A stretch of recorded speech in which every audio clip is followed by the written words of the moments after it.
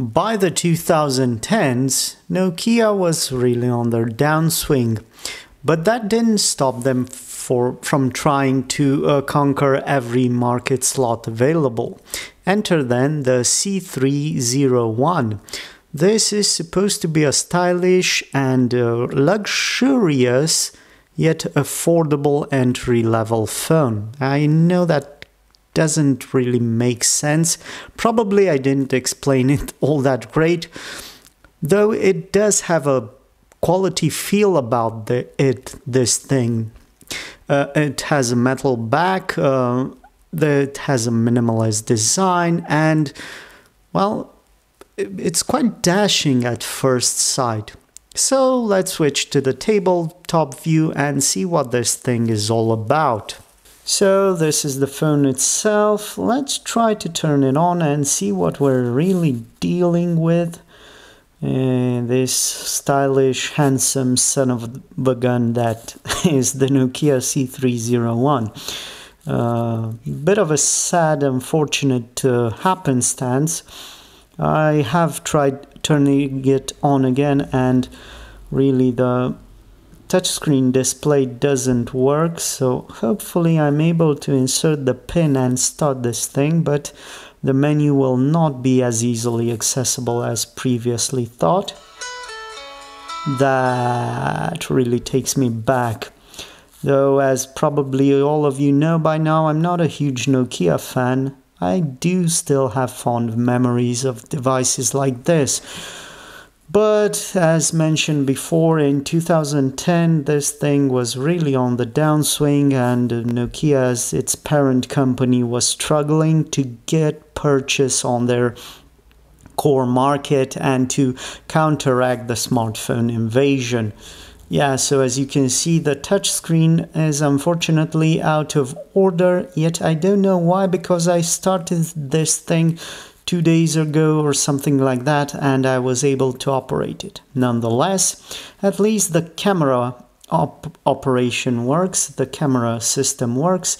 This is a 5 megapixel shooter on the back, and well, does it have any markings? Let's see. No, it's just a 5 megapixel classic camera aided by an LED flash. I don't know if it's autofocus, and I cannot really see because I can't use the touch screen and test that function. So let's see, let me focus again on the main camera, not on the phone's camera, because this is not working. I'll try to take a pic and see what I get. Yeah, so pretty decent image for the time, nothing spectacular, but I guess acceptable for the kind of people that would use this phone.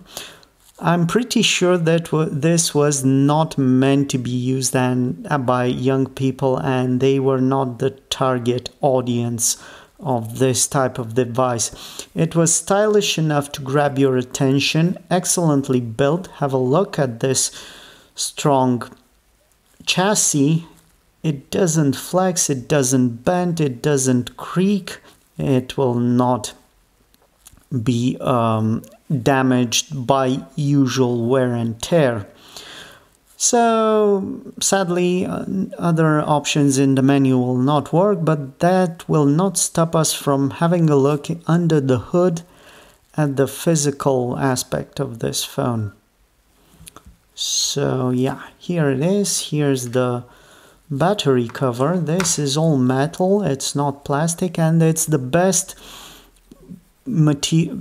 feeling material of the whole device. There's a BL-5CT battery, whatever that is. And here is the back of the battery, all the information on it. Pretty decent size at 1050 milliamp hours. Here's the back of the phone. And let me just focus. There we are. Here is the SIM tray. Quite straightforward. There's a slot for a micro SD card, and well, that's about it on the inside. Let me just remove the SIM tray, because this is just a test SIM tray, and put the battery back in its place.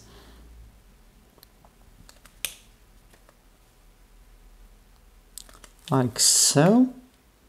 One thing to note, when you put the battery in, it falls out right away if you don't secure it with the battery cover. So just, I don't know, a thing to keep in mind if you don't have a battery cover for one of these and you still want to buy it as a collection piece. Other things to note about the hardware, there's a wireless connection, oh boy, and Bluetooth 2.1 with additional stereo FM radio and a 3.5mm jack port. So this thing came, well, even if it was a basic entry level, I guess upper entry level offering, it still had some bells and whistles. It wasn't extremely expensive. Last price registered on GSM Arena puts this thing at about 70 euros. I guess that's a low estimation from when the production was nearing its end, but I guess way back when it was launched, it was somewhere around 130 or 170 euros, somewhere in that area. By the time this thing was launched, Nokia, to my mind, were basing their products on, well, on their image of quality, but they were not competing in the upper echelon of the market. So I guess that makes sense. But anyway, this is the phone. Let's draw up some conclusions. So, is this thing worth collecting? Well, it's a stylish phone, and way back when it was new, it still showed that Nokia knew how to make great quality products. Sadly, it was lagging behind its time, so technology had moved on by the time this thing was launched, and really it didn't capture or encapsulate the fame, the magic, or the image of all great Nokias like the 6230i or previously the 6310i or maybe the 7110 and so on. So really, if you were to ask me, I'd say you could skip this one, but who knows? It wasn't sold by the bucket load, so maybe in 20 years' time it will be a novel piece. I don't know if anybody plans to collect phones for that long, but anyway, that's my take on it. And as always, remember, I buy, hoard, and collect, and sometimes borrow quirky, obsolete tech stuff like this Nokia C3-01, so you don't have to. Thank you for watching, and see you in the next one. Bye bye.